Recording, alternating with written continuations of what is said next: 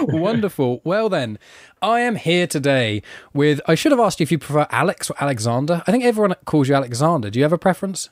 Yeah, honestly, I really don't, which I know is not a helpful way to answer that It's question, but I easy. like Alexander in print because it's the same number of letters as my last name, so it looks really good when it's written down. Oh, So I think that's when there's cool. things that I've like applied to or it's always that. But my friends call me Alex or my family calls me Alex, so either way. Fantastic. Well, that was the one thing I was like, I knew there was something I should have asked you before pressing record. And it's always if someone's either got a surname or a name that's harder to pronunciate or could be shortened. I normally try and ask that before. So that's normally the first question I ask. But I got distracted by your dog and all kinds of other cool things. But you are here because I reached out to you because I think the main way people know you is from season 1 of the Netflix show Blown Away. And if anyone hasn't watched that, the way I describe it is almost the pleasantries and not over the top showiness of the Great British Bake Off. Just some professionals doing what they want to do without all these crazy unnecessary. And now it's over the crazy round and balloons come. No, it's none of that nonsense. It's just professionals working well and trying to shine a spotlight on that. And obviously, you weren't technically a finalist, but you're in the top 3, so I'd say you're a finalist. And I think in the Glass and Blown Away community, the fact that you were taken out when you were is quite a controversy because quite a lot of people I've noticed have said, like, and we just, me and Megan, we rewatched that just ending just to take a look. And we were like, the other contestants did great, but yours was so cool and so different. And I remember in one other podcast, you were like saying, oh yeah, I thought I did something quite well and I was quite confident. And then I didn't get through and I was like, uh-oh. So that's where people know you from. So, and you've been in other Blown Away releases, like there's a Christmas one you've been in, and I think you've been in one or two others. So you've still got a really good relationship with Blown Away, and obviously that really changed your life in that way. But how would you define yourself? Obviously in the sphere of job titles and glass blowing and all that sort of stuff. When people say, who are you? Without getting too existential, who are you? I mean, really, who are any of us, Mike? Exactly. Yeah, we could get to a whole podcast about that. That's the question. Well, no, I usually, if I'm, if I'm kind of listing my credentials on something, I usually talk to myself as an artist, educator, and a writer. And now I have this kind of administrative role, which kind of combines all that stuff. Where I'm the glass studio director at Wheaton Arts, which is in Millville, New Jersey. So that's kind of a nice place to have landed recently, because it's kind of a combination of all those kind of interests. Mm-hmm. And do you think, like with Blown Away in itself, obviously that kind of shot you up to a celebrity status that I don't think you would have anticipated. And with me, not being rude, but like I'd never even really thought about glass blowing until Blown Away was on there. Like I've seen cool glass in places, and I was like, that looks cool. I imagine that's probably done in a factory somewhere. And I imagine there are places that probably are. But when I saw the show, I was like, I had no comprehension that that could even happen with glass. So I know that I'll put links in the description to podcasts you've done in the past where you spoke about, how you got onto Blown Away and where you were at your time of your life when you kind of got into glass blowing and things. But to strip it right back for us, like myself, who know relatively nothing about glass apart from maybe it's made from sand. I think how do you make glass, like and when in the studio, like is there different sands? Some of these things I think I know the answer to, but is there different sands for different colors? Are there different sands for different like textures of the glass you make? Like generally, I know you're a teacher of this, so I'm not trying to get you to come at, to cram an entire semester into one sentence, but like, explain as much as you want, like the method of glass blowing and what the actual thing you do is, and the fun name for the for the fireplace for all the equipment. Yeah, well, it's like everything. If you wanted to, be in like the place to make all of the innuendos, like glass blowing is the studio for you, so you can like reheat in the glory hole, and you can like paddle the bottom, and you can, there's always telling people to blow or suck or whatever. Yeah, it makes a lot of like 12-year-olds giggle or us grown men giggle constantly. But yeah, I mean, what glass is pretty interesting. All these kind of seemingly simple questions are really, I don't know, are kind of part of what's at the root of like being excited about glass. Glass is defined as a non-crystalline solid. which is kind of interesting because, or it tells you something about like what the material does when it's cold. Where, you know, a lot of materials have kind of a structure that you can observe or that you can kind of understand by the way you work with it. You know, so you think about like carving a stone or carving wood, there's like a grain or like a way that it's going to break that's kind of predictable. And glass doesn't have that. It's unpredictable. It breaks in a very kind of chaotic way. And that's also part of the reason why it can be so super, super sharp. Like, for example, I had a corrective eye surgery, and the blade that cut into the surface of my eye, which is like a terrifying and horrible experience, was made out of glass because it can get like on a microscopic level way sharper than any kind of metal can because of that weird property of how it breaks. But to talk a little bit more about, you were asking about sand. So glass is kind of at its roots like silica sand, you know, superheated and then cooled. And a lot of people like to think about glass as like a supercooled liquid. So like thinking about it in its liquid state as kind of its natural state. And we're just, and then there's this funny kind of piece of apocrypha that's totally wrong, but like, I love it. I love wrong stuff that lots of people think, which is that if you looked at, you know, really old glass windows, and you'd see that the windows pane glass is like a couple microns thicker on the bottom than the top. Some people have said that's because it's still moving when it's cool, even just like really, really slowly. That is, of course, total bullshit. It's just because people intuitively build, like if you're building a structure, you're going to put the heavy, you know, it's like if you have a pyramid, you put the big side on the bottom, right? Not on the top. It's just like a way how people kind of intuitively build. But it's funny, like asking about what glass is, and even your comment earlier about like, well, I don't really think about like people making glass. Like nobody does. Like, or you know, before this show, nobody did. It's like I always thought about glass as this very kind of industrial process, like not something that somebody does with their hands. But an interesting thing to me that we don't always get to talk about is glass it's also a natural material. Like it's not just something that's industrial. And I actually have this stuff because I was cleaning out, I'm kind of moving between spaces, but I have a collection of naturally occurring glasses. And I won't go through all of them. That's like for the semester long. That's for the full semester thing. You have to pay for that kind of intrigue. Yeah, that's if you guys want to look at my Patreon, I have a explainer. No, I'm just kidding. But one of them is like, totally, it's just poetic and amazing. And this is the other stuff that's like when you want to be a glass artist, like you can look at this kind of natural stuff and the answers are there already. Like you don't have to come up with anything, you know, if you want this, like poetry already exists in the world. So there is this sea sponge that roots itself on the bottom of the ocean, kind of native to certain parts of Japan. And it grows a glassy, like a cage out of its body. Like it grows glassy tendril, like its body produces glass and it weaves them. It looks like, I can actually grab one for you. It looks like something that's 3D printed. It's this really complicated structure and it's colloquially referred to as a Venus basket. So check this thing out. It's kind of stuck to the... Oh, wow. And it's glass. It's these tiny little, you can't even see them, but these tiny little hairs that are all woven together. So the thing is beautiful and it's awesome. But then here's the crazy thing about it. There's this tiny algae that likes to live inside this cage once it's made. And then there's a species of shrimp that likes to feed on the algae. So they swim into the cage and they mate.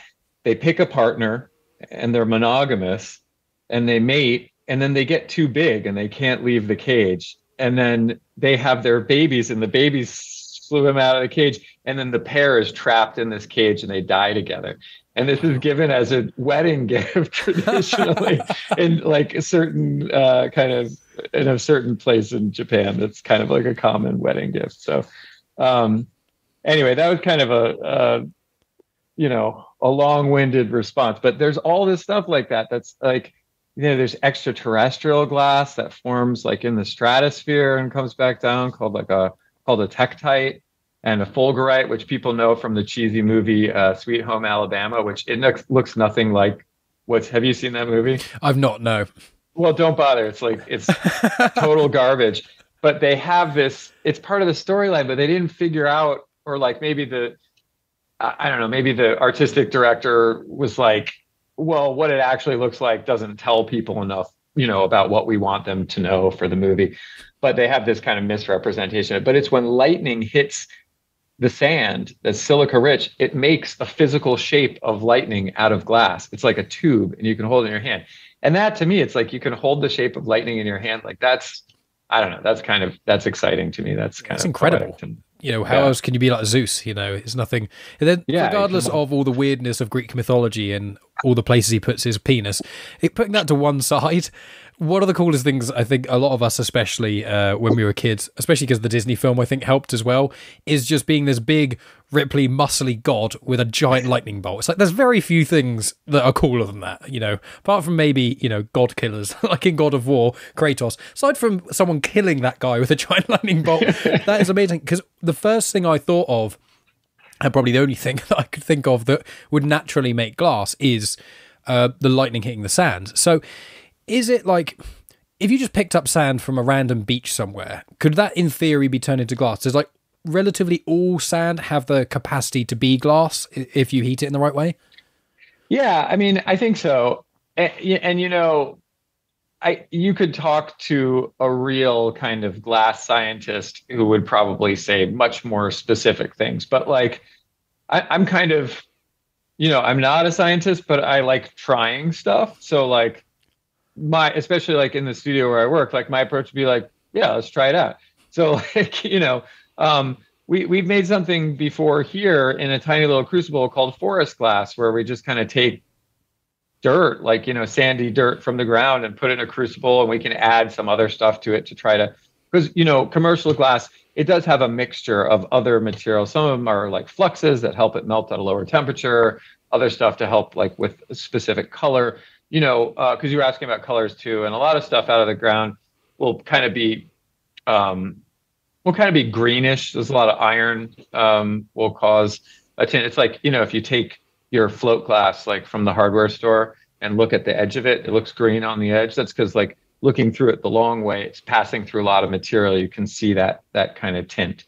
But yeah, I mean, the stuff that just comes out of the ground, it just, I guess, the more pure silica it is, or if there's a lot of quartz and other things in there, it'll have to melt at a lot higher temperature, which is super cool. Like when I was in grad school, there was a lab down the hall from where the glass lab was that was melting moon rocks all day, every day. That was just what they did. And that was a really hot, it was small. I was expecting a really big crucible, but it was a very small thing. But they would be melting these moon rocks down at up to, I think, almost 10,000 degrees Fahrenheit, which I don't know how to do Celsius on it, but it's high. It's very high. You do it the wrong way. I know. Minority where it's like, hey, none of this makes any sense. Celsius is quite easy to figure out, but you say 10,000 Fahrenheit in C.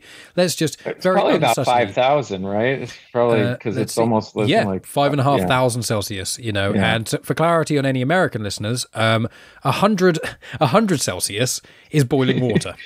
So it's 50 times hotter than what can boil water. And if you put boiling water on your skin, you get pretty bad burns. So it's quite hot, I'd say.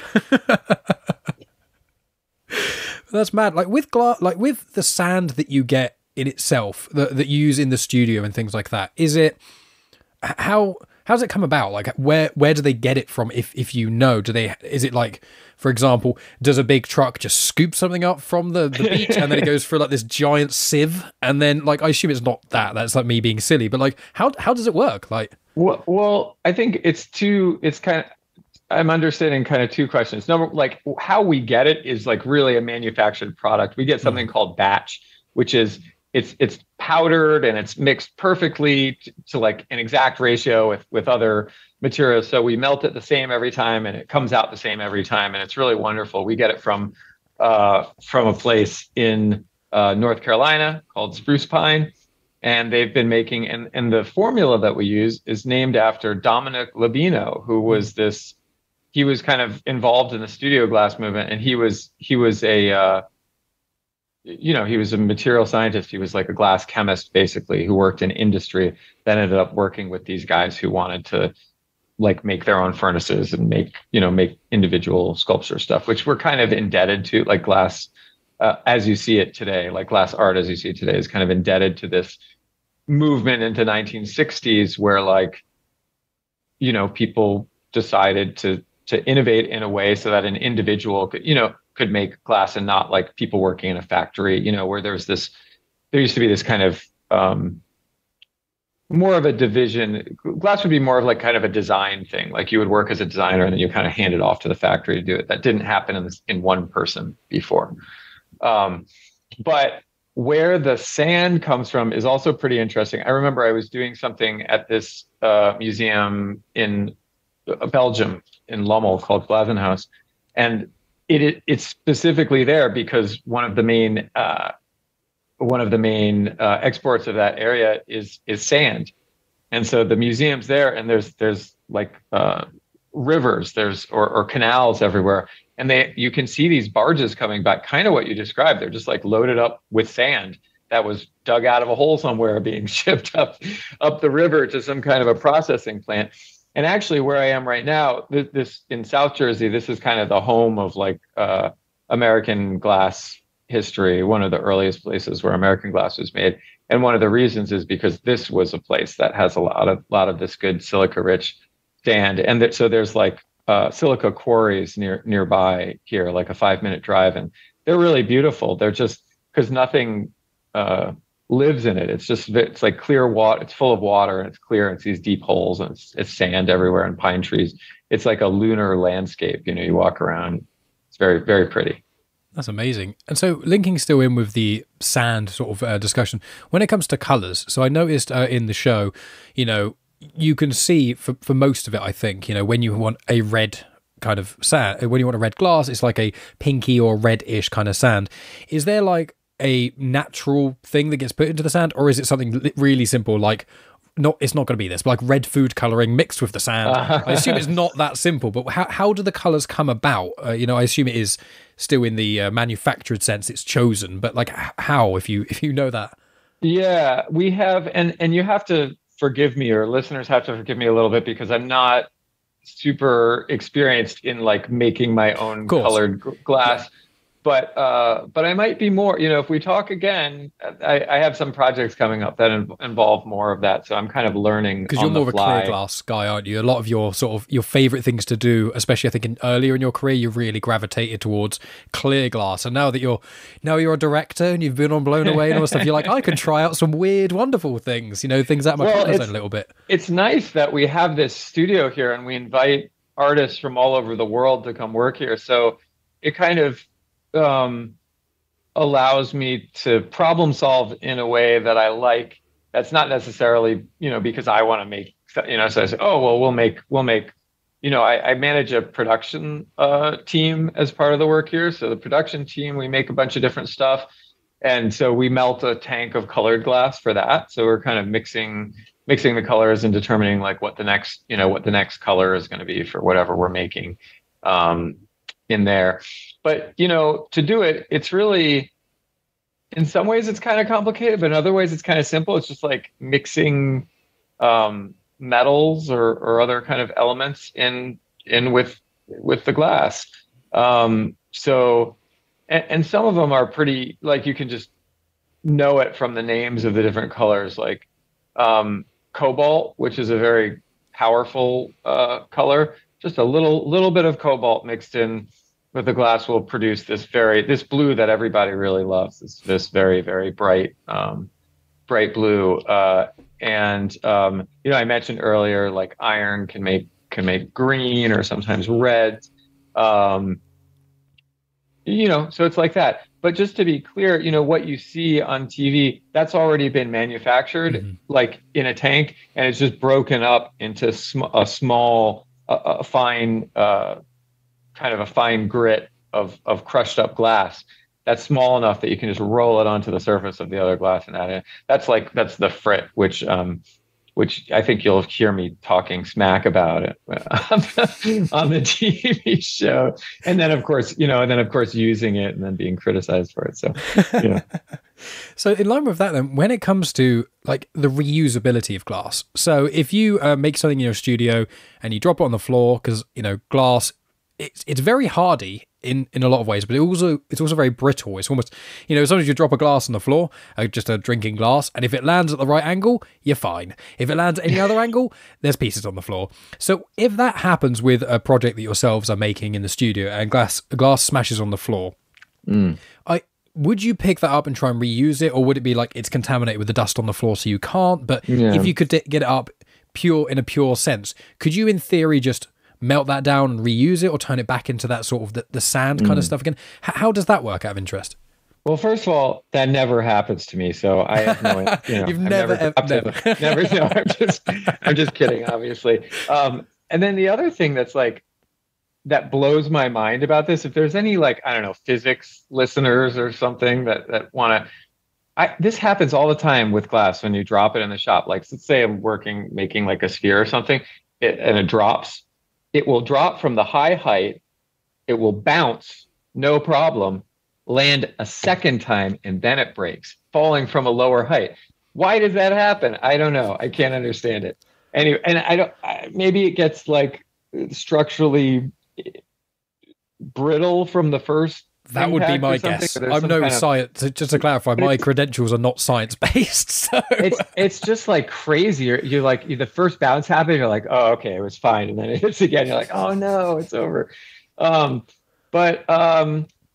I mean, one of the things that's amazing about glass as a material is you could technically just remelt it over and over again infinitely. It's in some ways but it takes a ton of energy to remelt it. This is very American, but we don't like to reuse glass bottles. Like the rest of the world likes to reuse. I don't know how it is in the UK. We've got like a specific, almost every house in the UK has got like a little plastic bin thing. It's not very big, and you just put your bottles in there, and then twice a month normally, or once every 2 weeks, there's bottle banks everywhere. In a big car park near a supermarket, there's just a big old metal thing that you put the glass in. So over here I didn't realize it wasn't a thing in America. I know in America it's weird stuff with recycling. We'll recycle them, but in many parts of the world they'll wash them and return them to the specific manufacturer and use them again. So like South and Central America, for example, you get these bottles and they're all worn out around here just from people handling them and getting used over and over again. But Americans in particular are obsessed with newness. We want when we buy a product, we want it never to have touched anybody's lips ever before. Peel the plastic off it. Yeah, exactly. Which is frustrating because one of the main issues with glass and kind of sustainability is it just consumes so much energy to reuse glass. To melt glass to reuse it, but there's a lot of other ways. There's a lot of other ways that you can recycle glass, and there's and glass is kind of unpopular as kind of a recycling material because it's heavy. It doesn't resell for very much. There's a whole market for recycling materials and collecting them and then selling them to other countries, basically.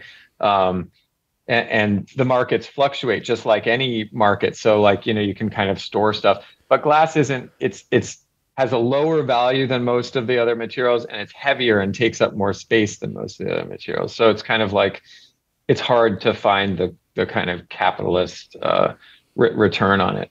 But that being said, what we do, we're able to recycle, just in the day-to-day in the studio, we sort it by color. Because just like if you squeeze all the paint out of all your tubes and mix it all together, it'll turn brown. If we do that in a tank with glass, it'll probably turn blue because blue is the most kind of powerful, the stuff that goes in the blue makes it most powerful. So we try to separate it where we can.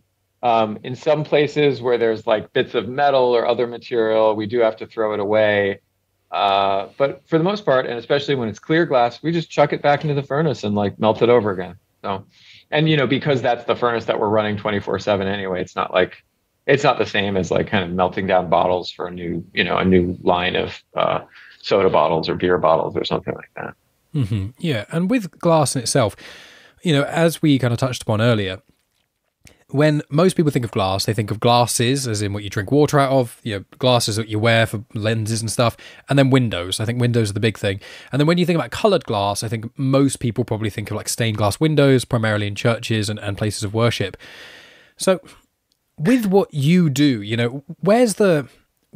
as a creative and as an artist, before you got into glass and things, you consider yourself sort of a painter, and that's kind of an artist in that way. And glass has kind of been just another avenue for you to express a lot of your artistic talent and things. But with the utilities of glass, and you now have, being the director of a studio and things like that, and you mentioned before about some of the, I think, selling and things. What with a glass studio, in this argument's sake, a month, like, do you make, say, a certain amount of things that are like one-off, special, uniquely made things for Whoopi Goldberg or Sarah Jessica Parker? Or is it, his 20 really nice, fancy windows for this company? Like, what do you actually kind of produce in a glass studio? Because I would presume that the majority of windows for houses and stuff like that it's just made at a factory, really simple, don't necessarily need a human touch. But I'm interested where the difference is for, the skill needed to do glass blowing to the level that you do, and then the just given nature that glass is basically everywhere. I'm just intrigued where those kind of lines kind of cross. Yeah, totally. Those are all good questions. I mean, I think, our studio is unique. This is Wheaton Arts. It's unique in that it does a lot of different things, which are kind of hard to know just by like looking at the website or walking, people do, it's public, we're open to the public. So people walk in and watch us work and stuff like that. But, so we do, I'm going to try to remember all of these off the top of my head. Sometimes I miss something if I'm just kind of reciting it. But, so we do have a production line, which I mentioned to you, and that's like, we have a team of, it largely consists of former students of mine from teaching, which is just fortunate, getting started about a year ago and looking to build the staff. That was a lot of the people that I knew in the community and that were kind of interested in working in this way. And that's, I have to say, I think I'm going to come off sounding a little bit like a dilettante, but like, I don't love working in that way anymore. I'm not sure I ever did. Like, I really like the ability to experiment. Different artists want for different things for their artistic practice. For me, the most important thing has always been freedom. That's also very kind of American sad. But it's rather than like making a lot of money, I would rather be able to make what I want to every day and have it be something different every day, which is, I don't know. I mean, it's kind of a luxury, and I'm fortunate to have a little bit of that with, the way my current life is. So I'm kind of, I don't know, I guess I'm conscious of that when I'm talking about this stuff, because I'm not sure, that what I'll describe sounds like a winning deal to everybody. Like, it might not be what everybody thinks is good. And then some people, it might sound like, I don't know, it might sound like I'm like, don't want to get my hands dirty anymore or something like that. And I guarantee you that is not the case. Like, there's a lot of not glamorous stuff that happens in my day to day. But so I love that I get to manage this production team. It's actually a really interesting, I've never done this before. I've worked production, but I've never done like manage this kind of team on the regular. And it's interesting because it's like designing a product, understanding individual people as part of the process, like specific people, not just any person. So like I'm literally kind of designing objects for the skills of like the 5 people that are working on the floor every day right now. And like my ability to teach it to them and like how much time it takes. So that's pretty interesting and kind of fun. And what I like to do, we do a lot of kind of one-off commissions. And this is an interest that I've kind of brought with me from like what I used to do to kind of make a living, but I'm doing more of it out of the studio right now. And this is just like when anybody calls up and says, hey, I want a bottle that's 3 feet tall, or like, hey, can you make, I'm talking to this guy right now. I'm sure he won't hear. He wants us to make, from the video game series Fallout, there's something called Nuka-Cola. Yes, I love Fallout. versions of it, Yeah. I actually like Fallout 2. In the later versions of it, it kind of looks like a little rocket. Yeah. And he just like random guy got in touch with me through the studio and was like, I've found no product in the world that's good enough for like what the vision of this object is that I want.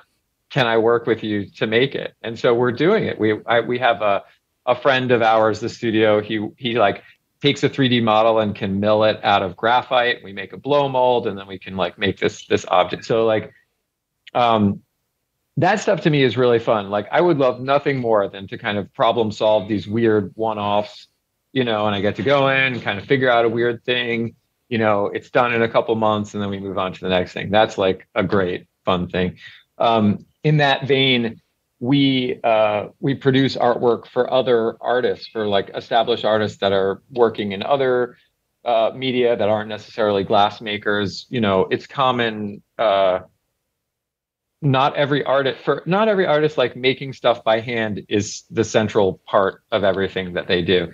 And I know that can be like a whole other discussion that people have a lot of feelings and ideas about, but it's a reality of the world and kind of the industry, the industry that I work in. And I actually kind of love like taking an artist that works, that has mastery in something else, and they come and join you in the studio, and you kind of like invent a new language it's not really a collaboration per se, but there's like moments of kind of collaboration or just like how you learn to communicate across like kind of understanding of material and process is really interesting. So we do stuff like that. We do architectural commissions. There's you mentioned window glass, and that's actually a great one. The float glass process that makes like the really consistent sheet glass that we're used to. It's relatively new, like a couple 100 years. And before that, sheet glass was made by hand. It was blown. So one way that it's made is like by spinning something out into a plate and then chopping off the edges, and it becomes round. And it has kind of a ripple to it. You'll see it in old architecture. It's called bullseye glass, or people will call it bullseye glass. So we do like restoration stuff. Somebody says, oh, I have a broken window from the early 19th century and we want to replace part of it. It looks like this. We do that sort of thing. We do teaching. So we do offer kind of workshop based education. So it's kind of like we occasionally will work with a college and do something that is for credit or degree granting, but we're kind of more like kind of a la carte skill-based education, come take class 1, class 2, weekend workshop, something like that. And we have a residency program, which is, I think, my favorite thing that we do here, where we invite other artists from all over the world. We give them time, space, and money and free access to the studio. And they live here and they just work on whatever they want to work. They kind of experiment. And I'm finding that yeah, like kind of facilitating that is like one of my favorite things to do here. It kind of gives me access to this international community and kind of like an intellectual community. It's just like having other artists around working is a wonderful way to spend your days. 100%. And obviously with your history, you go on your website, which a link will be in the description, and it's like a whole paragraph of all the different residencies you've done. So I imagine from the amount of experience you've had, pre-blown away and doing a lot of these kind of just here for a month or a few months and here, and you've kind of got the taste of all these different skill sets that people can provide. And now you're in the position that you can kind of open the doors to those kind of people. I mean, with artistry, be it in glass, be it in music, be it in anything really, I always find that collaboration is one of the key ways to develop skills. And so with you, obviously you've been a teacher for, was it nearly 2 decades or more than 2 decades now?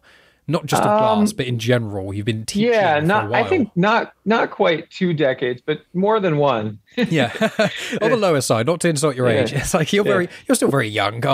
It's like with that element of things, like with you now being a teacher, or recently in the sort of, especially in the place that you're at the moment in Wheaton Arts, have you found that although there's people you've worked with before, because of these residencies, have you found that those people have brought in more intrigue to your own glass blowing? Like, you don't necessarily have to name any names, but like if someone comes in and they're amazing at sort of really bright colored glass, so certain elements or techniques that you've maybe not seen before. I'm intrigued by that kind of that element of things, of the collaboration, because even when someone is, a studio director, one without any knowledge would think, oh, you're relatively top of the game, especially you've been on, third in Blown Away and all kinds of other stuff. But I think what people don't understand about really any artist, unless you're a bit of a dick like Kanye West, which I think calling him a bit of a dick is probably a bit light on what I would really call him. Is like, generally, unless you're a massive asshole, you never think that you're at the top of your game ever. You're always thinking, oh, I'm really good at this, but there's always a way to improve. Either, you're very proficient in clear glass. I'm not saying you would say you're the best clear glass blower in the world, but even if you were, you wouldn't be saying that. You'd be like, I'm pretty good at clear glass, but I'm not that great at colored glass, or I'm not great at replicating this thing. So I'm just very intrigued by that process of just different people coming in with different skill sets on something like glass, which to a lot of the normal people don't even know about. So I'm sure there's a lot of kind of almost DIY techniques. Someone comes in, you're like, I've never seen it done like that before, but it works. It is. And I think it's one of the great gifts of kind of having access to an international community. Just to be aware that there's more going on makes you a better artist and practitioner. I think that anyway. Some people, it's funny, I was kind of thinking about this conversation that occasionally happens with students early on, where I think, it is part of education, right? I think education is kind of like you learn how to learn. And part of that is just keeping up on stuff, seeing what's new. You go to all the shows, read the periodicals, know what's going on with the other people around you. And every now and again, early on, you'll meet somebody that says, well, I don't want to look at what else is going on because I'm worried that it will make me unoriginal, that by seeing what other people are doing, I'll imitate it, I'll be influenced by it. And it's funny because, first of all, it comes from a place of kind of not intentional, but kind of extreme cockiness. Like you're already like a brilliant visionary, and the only thing that's going to ruin it is by seeing what other people are doing. But, I think actually, ending up like if you end up in a classroom, you've already walked away from any chance you had to be this kind of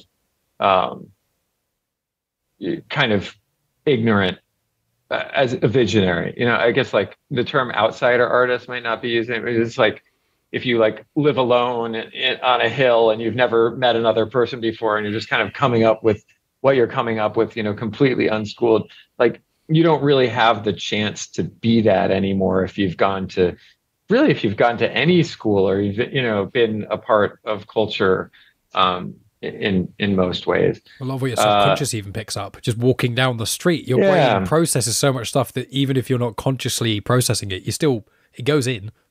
Yeah. And I tend to really believe, from experience of teaching and just experience of like making stuff, that it's really quite the opposite. It's like the more that I know about the thing that I'm interested in, and the more other people that I know about that are kind of working in a similar way, it's almost like I get to springboard off all those other people's research or all those other people's experience and work I can use as a starting point, just by having read about it or seen what it is.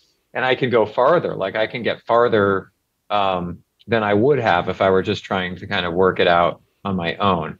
So that's to say, it's funny because glass is like glass blowing anyway, which I think is unique in other arts, to other glass arts. It's really sporty, which is funny because I don't think of myself as like an athletic type of person. And I've never really liked, I don't like watching sports on TV. I don't find it interesting. Yeah. So but it turns out that the really main aptitude that I have is learning that happens in my body, which is unusual. There's not a lot of ways to talk about what that is in terms of intellect. We talk or knowledge and intellect, because it's weird. It's harder to measure. It's harder to understand. But that's the type of learning that I do best. And it's really the only type of thing I think that kind of um, kind of, I can stand out from the crowd on, I wouldn't be a better like mathematician or accountant or historian. Um, uh, but so that in my mind is the only place where this idea of like being the best lives it. Cause it's like this kind of athleticism, like, can I do it faster or bigger or, you know what I mean? There's this kind of action to it. But like, there's no being better than other people at being an artist because like you create the kind of problem and then solve it yourself, or you create like the language and then master it, like you kind of create this set of rules. And those could be like in conversation, I guess, with somebody else, but yeah, I don't know. I think early on, obviously, like everybody gets to where they are from imitation. I love that too, actually. I was thinking about that. I was thinking about how so many people like invent the kind of artist that they are by trying to imitate someone they admire and failing, and then like doing their version of the thing that they wish they could try to do from somebody else becomes their thing. Then they realize they can't be this person, but they kind of find out something about themselves and they lean into it. I don't know. It's wonderful. This is the stuff that I love of teaching, like watching people kind of uncover this unexplored version of themselves, in front of your eyes. It's kind of exciting to me. So that being said, yeah, I mean, there is like kind of competitive-y stuff in the glass studio or in like glass culture. I think it's a little bit, I think it's old school. I think it's like kind of macho, like white male kind of, like kind of, yeah, like kind of. Not like you're a soft bro. That was the, yeah. I don't even know what that means. But yeah, I think but I think that's something that we're like all collectively moving away from now, to I think like kind of a more inclusive culture that I think also like makes everybody better for it, So I don't know, I guess that kind of wandered a little bit, but I do think the more, and we're able to be aware, like even from the time that I started making glass to now, it's so much easier to know, like, there's a video. If you want to know how somebody made something, there's a video of it. You can just like write it into the box and I can like kind of see how somebody does something. So there's a lot of people, everybody has access to so much more. And I think everybody's much, much better. I think everybody's just much, much better at glass, than they might have been 20 years ago. Cause I guess that's about the amount of time since I've been doing it. Yeah, it's interesting because I know from other conversations that you've had, and for people who are not aware of the soft bro thing, that was not an insult. That's a reference to another podcast that Alex was on. So just to clarify to anyone, I'll put links in the description to the other pods that I've listened to Alex on. But one thing I made note of is, and you mentioned it just then, is you have this ability of, for lack of a better word, kind of picking up things by physically doing them. It's like the kinetic energy. You're definitely a kinetic learner more so than a visual or an auditory learner. And you mentioned that what you really enjoyed is if you do something in air quotes perfectly, especially if it's with glass blowing, because of the age of glass blowing, and it's like, realistically it's millennia old, but what happened is kind of as civilization grew and then the Industrial Revolution happened a couple hundred years ago, and even less extreme versions of the Industrial Revolution happening throughout history, glassblowing became more of just, it's an industrial thing. It stopped being such an art form. And then you mentioned, in the sort of the mid-1900s, it kind of had a renaissance in a sense.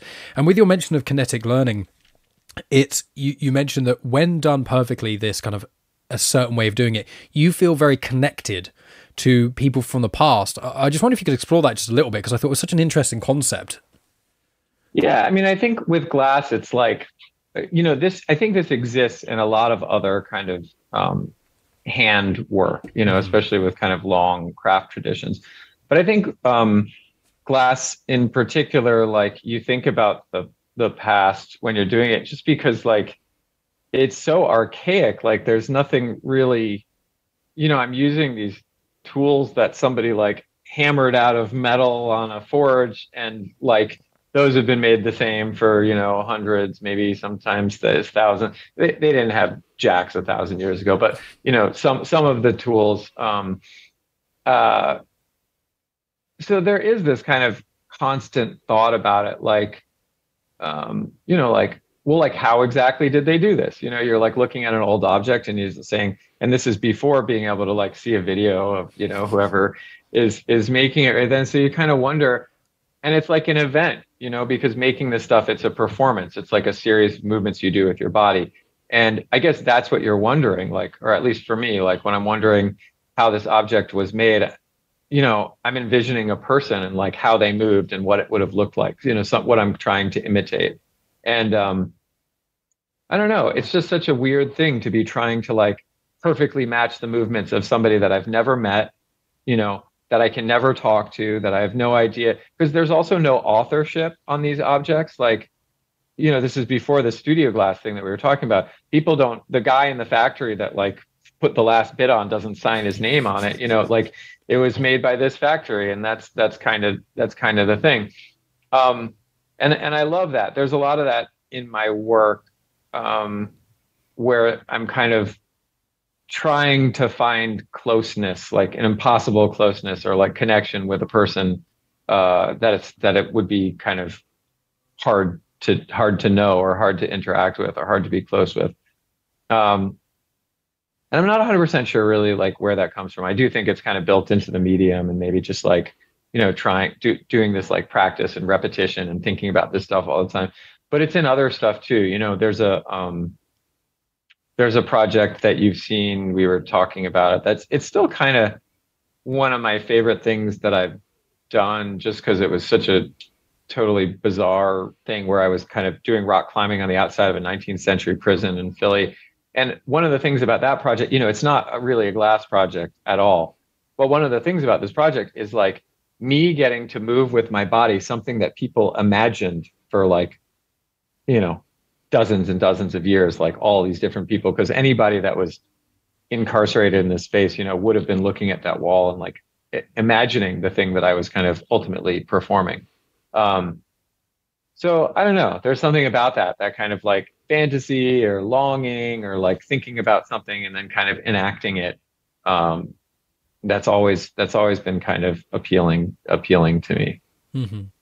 And does that link in with one of the things I appreciate about you and excuse me, one of the things that I appreciate about you, and one of the things that both myself and Megan, we were drawn to when you were on Blown Away, it was like we were gunning for you the whole time, and then obviously you still did a really great job in that. But one of the things we really enjoyed was the personality that you put into that, but also there's a degree of introspection, I think, because obviously blowing glass is an art form at the end of the day, but much like any art forms, you could spend your entire life making identical glass bottles, which people could in theory do, or you can try and do different things, which as we've already discussed, you try and do different things, try and challenge yourself, and you quite like making one-off pieces that are very unique as opposed to 20 of the same thing that makes you more money. So how does your own introspection kind of bleed into glass blowing? I know that obviously with Blown Away there's certain things that you've shown which you will more than welcome to use examples of that if desired, but it's just very intriguing because I love hearing about people's artistic sort of output, but with glass blowing it's not spoken about as much. So I just wonder if you could tell us a little bit about your own introspection when it comes to blowing glass. Well, yeah, I mean, I think I think like technically I've found, and it's like glass and other things, I found that again, like part of this kind of freedom and studio practice that I'm excited about, a lot of times it ends up with me spending time with a person like an expert and learning something from them that I couldn't learn from anybody else. Mm-hmm. That to me falls into the category of like, it helps make a good project, but it also helps me like have a good life. That's the kind of thing, that's the way that I like to spend my time. I was realizing that I was kind of like debriefing from a residency that I did recently that you've heard about, where it was called Recycled Artisan Residence, where I was at like, it's the construction waste dump in Philadelphia, basically. And we were kind of spending a lot of time there. And it was like field work, really. Like I was spending time in the kind of yard with people that work there and knew how to navigate it, and like learning how to do that. And I think that's yeah, I don't know. I think that's like a big part of, I'm realizing that that's like a big part of what I like to do, is like have a hard thing and spend a lot of time and resources like kind of learning it kind of intimately, so that I can kind of use it, you know, kind of process it and use it to show people, I guess kind of to show people something through like a unique lens, you know, through a way that like you couldn't see the world without having gone through, you know, I kind of like put myself through that, and then I'm able to show people something that you wouldn't have been able to see unless you had gone through it. Which, you know, it's hit and miss. It's not always everybody. I remember presenting some work to a class full of students, and somebody raised their hand and was like, does anybody ever tell you that your work is like masturbatory? and I was like, what? Well, this is someone telling me that right now. Would you like to tell me more about that? And I think, you know, so I guess there's this assumption that there's like some value to kind of seeing the world, you know, uniquely through kind of a single perspective, or, you know, or that it's somehow generous, which I understand maybe it's not for everybody, but yeah, that's kind of part of the assumption. But I don't know. I do think I think it's valuable for work to be sincere, or like I think I've tried to make work that is like serious in a way that I think it should be, but it was disingenuous and it doesn't really work out for me. So I think just kind of genuinely representing like my interests or the things that are important to me, or like, you know, people sometimes ask about like, there's kind of some humor in lots of the work that I do. And like, I'll give a talk and people are laughing and they'll ask about like the humor. And I'm like, well, it just turns out I'm like not really that serious of a guy. You know what I mean? Like if I tried to make a talk that was all about, I don't know, some really deep, dark thing that I thought, you know, that I thought everybody should know about, it probably wouldn't really be like kind of an accurate representation of like, you know, how I'm kind of seeing or processing the world.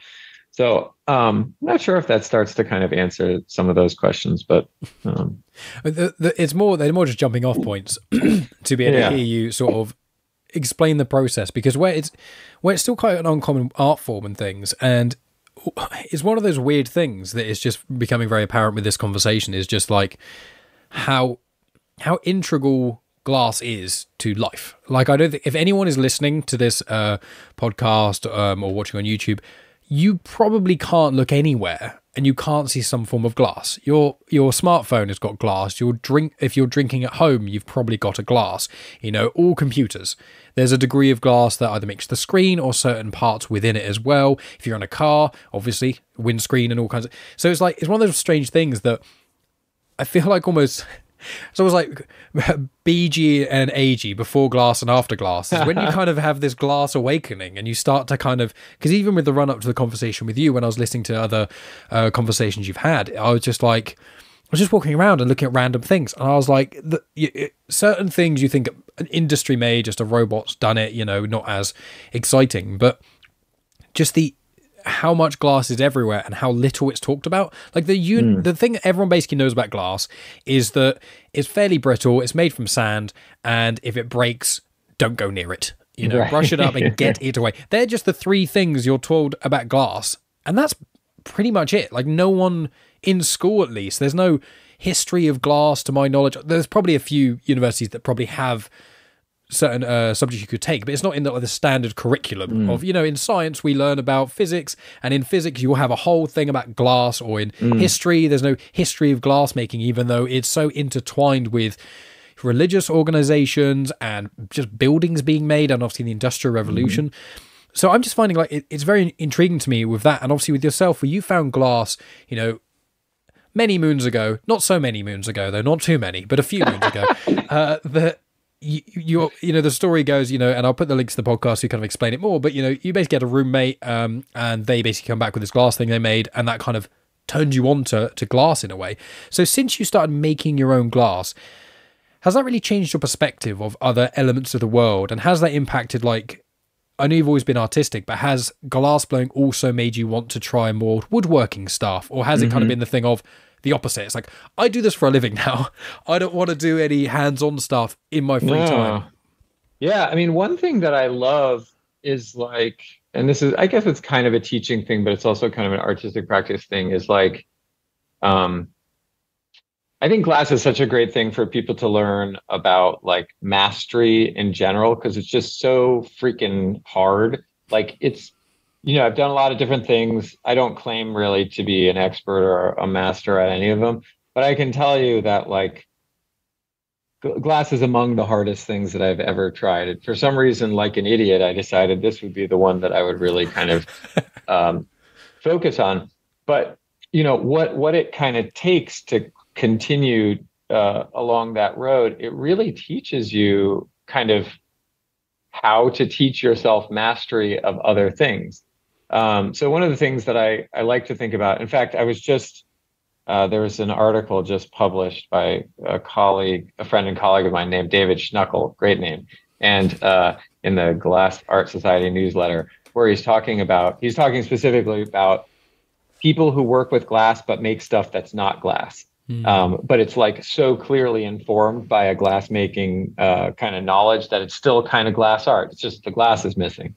And that's one thing that I think about a lot. I think about, what is it for somebody to do like woodworking or metalworking in like a glassy way, like using kind of the knowledge and the skills that we have in this thing. In fact, I had a great experience. I got to work with this.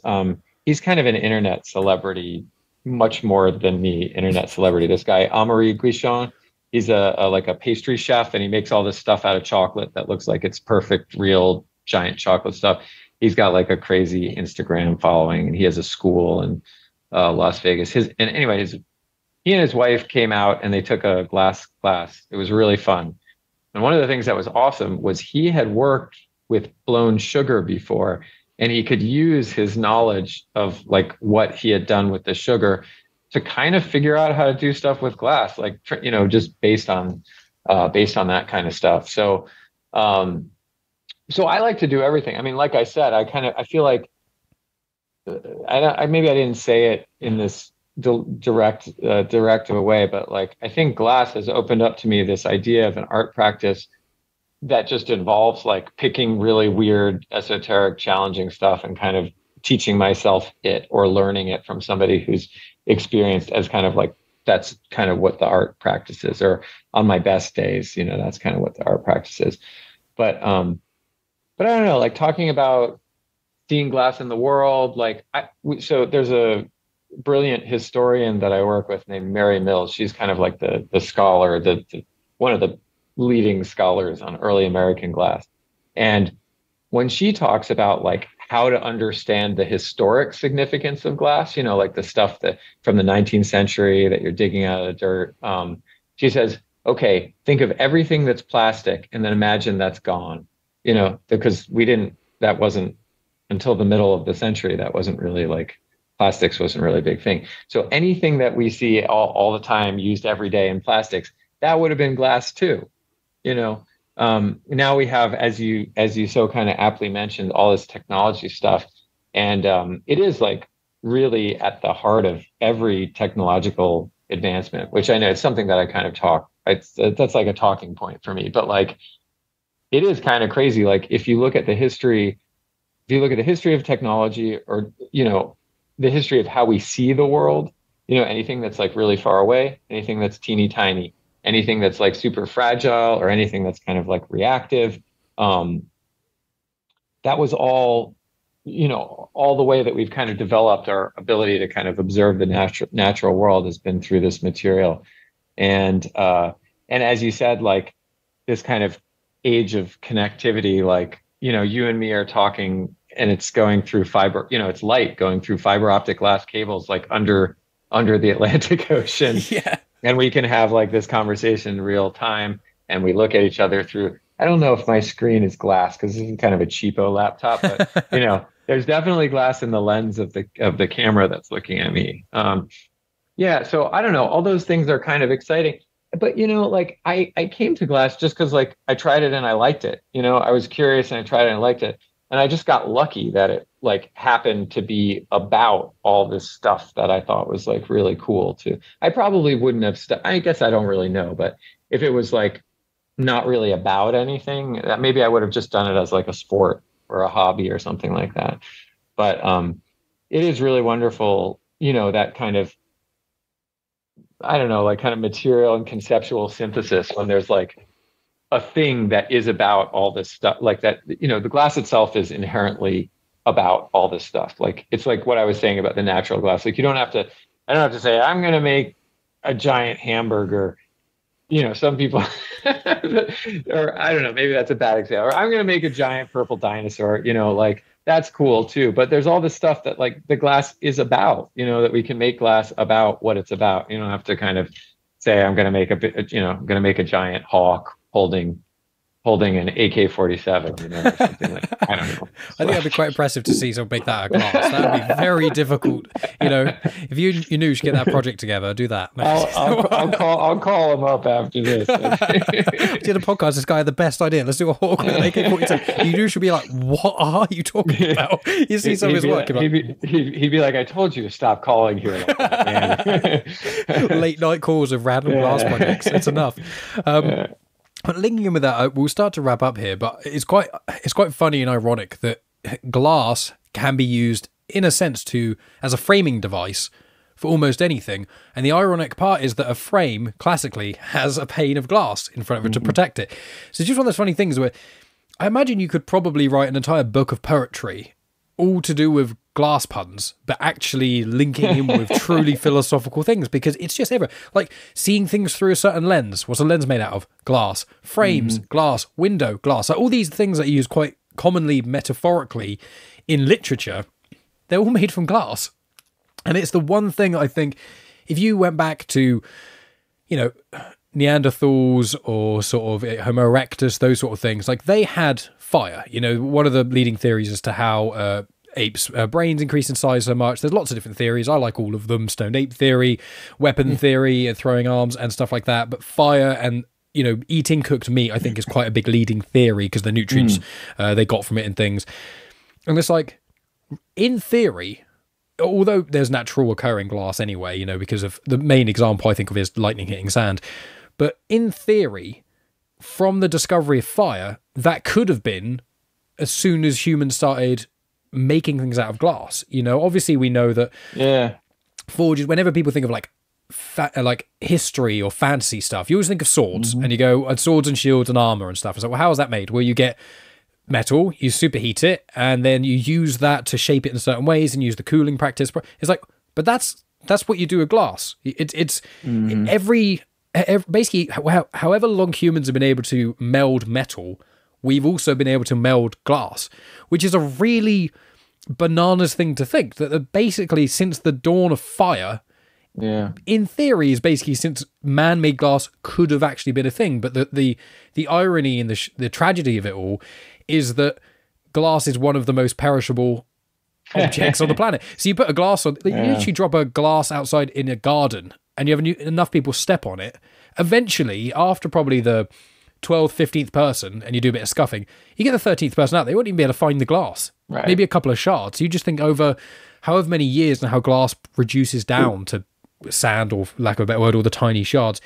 It's just one of those kind of crazy things that I've just kind of come to, just thinking about speaking with you about it. And again, I don't know, not being really a historian myself, but like the kind of Apocrypha a lot of people think that maybe the first people making glass were the Phoenicians, and the story is that they're traveling by boat on river and stop on like a sandy bank to have lunch, and they make a big fire to have their lunch, and maybe they let it get a little out of control, because fire, or they let it go for a long time. And in the base of the fire, they have the sand has melted, and that's kind of the starting point. So I mean, it's really, according to that anyway, it's like exactly what you say. Somebody just made a big fire and found a puddle of stuff at the end, and then somebody was audacious enough to say, I wonder if I could make that into something. And that's like, I want to know who that guy was. I was like, or know more about that person. Like, oh man, that's crazy Susie. She's always, she's always coming up with these projects that, they never work out. And, but yeah, it's, and then the invention of, well, I mean, this is like a whole other different conversation, but, huge in glass technology was the invention of the punty. And that's like mind blowing to me. And the punty, for people listening is like, if I'm making this, it starts as a bubble that's closed on this end and attached to a pipe. So I can kind of make this cylindrical shape and I can flatten it here. And then I have to attach a little piece of glass on another pipe to the end there, break it off the other one and finish it by opening it up, and then be able to have that pop off clean. And that's like, it takes years just to even be able to be any good at just doing it. I can't imagine coming up with that, it's just, I don't know. It's just amazing, mind-boggling to me. It's true. It's one of those, especially with glass, that is something so temperamental and something that is so, when you think, imagine if the first person who ever did it, 150,000 years ago, let's argue, but then it was so hard and they were like, this is impossible. Like, we're going to save that. And then like 20,000 years later, someone else tried it. And maybe there's just one, as you say, just crazy person who's just like, I think there's something here. And everyone's like, right, just carve wooden cups. Why would you use this glass stuff? Yeah, it takes you gourds, hours like to make. They grow out of the ground. You just let it dry. It's the easiest thing. I have this. Yeah, this cow bladder, it's perfect. This goat bladder, come on. Like this transport stuff and has a lid. Why would you want to carry around this brittle thing? You can use it as a weapon. And it's like, why would you use glass as a weapon? You've got this sword made of metal. It's one of those things that would be. I've often thought before. It's like either what happens when I die. I'd love to think I've just had access to all conceivable knowledge, and they're the kind of crazy things I'd go back to. Or if you could have like a magic, like a crystal ball, and you could just say, what actually was Jesus like? What was he? Can I actually see literally in the, I'm not a religious individual, but in the Bible, Jesus' life seems to be when he's a kid and it just kind of jumps and it's suddenly all the main parts. I'm like, what was he doing? He had this awkward period where he was kind of a dick to everybody. They leave that out. He really kind of came into himself later on, but he's kind of a jerk. Jesus' angsty years. When he had the long hair, but it was all black as well. Yeah. But I'd love to see like how glass first came about, because as you say, like it's so hard and so complicated. Nowadays, you can't really fall into making glass. You can kind of have the opportunity, but you really have to commit. You can't, like, I imagine this will probably be the last sort of question. I assume there's potentially people have an aptitude for glass blowing, but I assume there's no one who's just come in that you've experienced. Never. Who's just like, and I'm amazing like suddenly. Yeah. It's my favorite thing about it is like, because like, I don't like this idea. I actually don't really like the idea of talent at all. I know that certain people have like advantages to certain things. People are, have rich parents or, are particularly good with numbers and figures. I know people have different kind of advantages, but glass is one of these amazing thing. It's kind of an amazing equalizer. Like everybody sucks at it the exact same amount in the beginning. Like every single person, professional sports players. I got a chance to hang out with Stephen Weatherly. He was like a American football player who's into glass. I met him at a studio in Minneapolis, and such a really nice guy. I was like really surprised, and I don't follow sports at all, so I was like, well, there are all these really tall athletic guys here. Like, I don't know what their deal. And then somebody was like, oh, they're Minnesota Vikings. They're hanging out with you. But sucks at glass just as much as any, a brilliant athlete, like just does amazing things on the sports ball field. But, no advantage in this. I've occasionally, like when you teach a beginning class, there's a couple things that people, if you're like a chef or you're a hair dresser or hair cutter, they can pick up fast because you have to do two different things with two hands. So people that already do two different things with two hands, it's a little easier to flip that switch. But everybody makes the same like globby bullshit. And it's true that like, in fact, this is a good kind of tie-in back to the stuff about the show. You know, on the reality show, they'll always have people like somebody that's like, yeah, I've been doing this for 5 years. And there's somebody that's like, yeah, I've been doing this for 30 years. The person doing it from 30 years will always do better than the person doing it for 5 years. I know there's some hope maybe in the mind of the producers and the mind of the viewers at home that there could be this like prodigy or just like raw talent, but it just doesn't work that way with glass. It's like the person who does it the longest gets the better at it. And I love that like if you can figure out a way, and I understand that to get that can sometimes require some kind of advantage, you know, to get the access or to get the ability to practice more. But if you can figure out a way to do it, just spend more time on it, you know, you'll end up, you know, everybody can do it the same. Everybody can be just as good. That's amazing. That's a really nice way to sort of wrap things up. Because yeah, it's one of those, I looked at that and I was like, I can't see, like I've had the talent thing as a whole. I could do a whole podcast on talent and the idea of it, because I think apart from maybe singing is the one thing I think that you can get better as a singer. But I just think no matter how hard I try, I cannot sing like Freddie Mercury. It's a physical impossibility for me to be that good.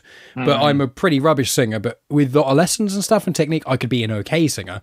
But I think you can hit the notes at your range. Yeah. But you know, you can't be 6 inches taller either. You know, exactly. It's like that. Yeah, it is one of those things. But I do agree with you. There's a lot of things with talent, you know, where some people say to me, because I do all my own editing, I obviously organize these conversations, do my own notes, I do all my own graphic design artwork, and they go, God, man, you're really good at that sort of stuff. And I'm like, yeah, but I kind of did it out of necessity. I didn't just wake up one day and suddenly I was good at graphic design. I was like, I'm not paying someone to make a logo for me.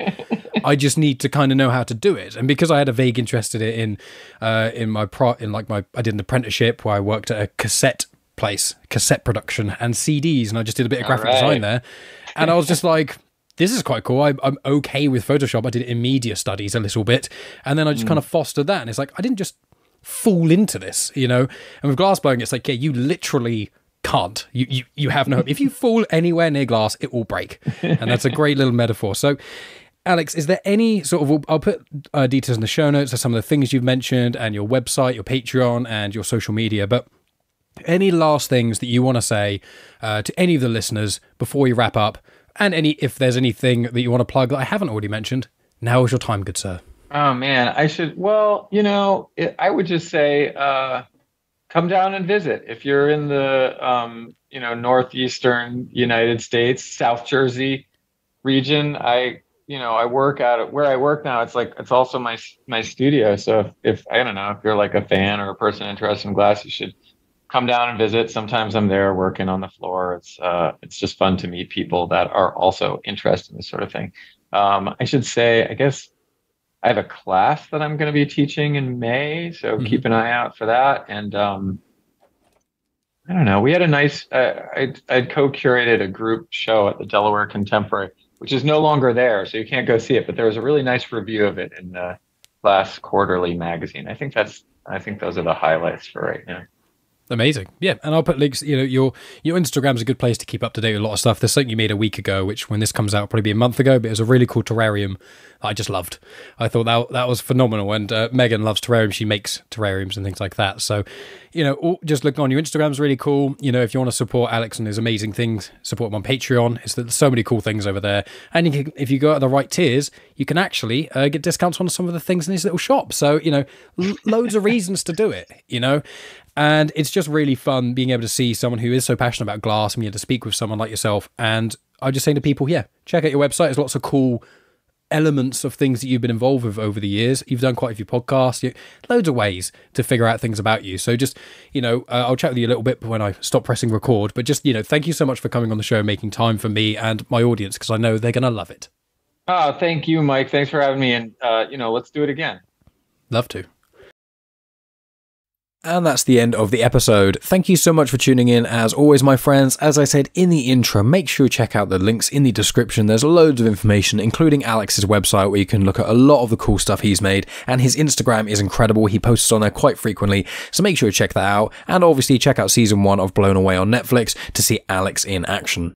But what else is going on in the genuine chit-chat sphere? Obviously, the last few weeks, I've had a lot of conversations surrounding religion, and also I spoke with Kevin Shinnick, the Star Wars author, but what have we got on the horizon? Well, I've got a conversation recorded with Rick Ives, who has recently created an independent feature film called Solid Rock Trust, and he sent me a screener for that, so I've seen that, and we discussed that movie, as well as some of the other projects he's worked on. He is actually an assistant editor at Marvel Studios, and has worked on a huge amount of the Disney Plus shows for Marvel, and lots of other cool things there, so make sure you tune into that. That's probably going to be next week. And I have a conversation due for recording this week with an author who tackles some very serious subject matter. There will be some trigger warnings coming your way, but I'll give you a little bit more information on that once I've actually got that recorded.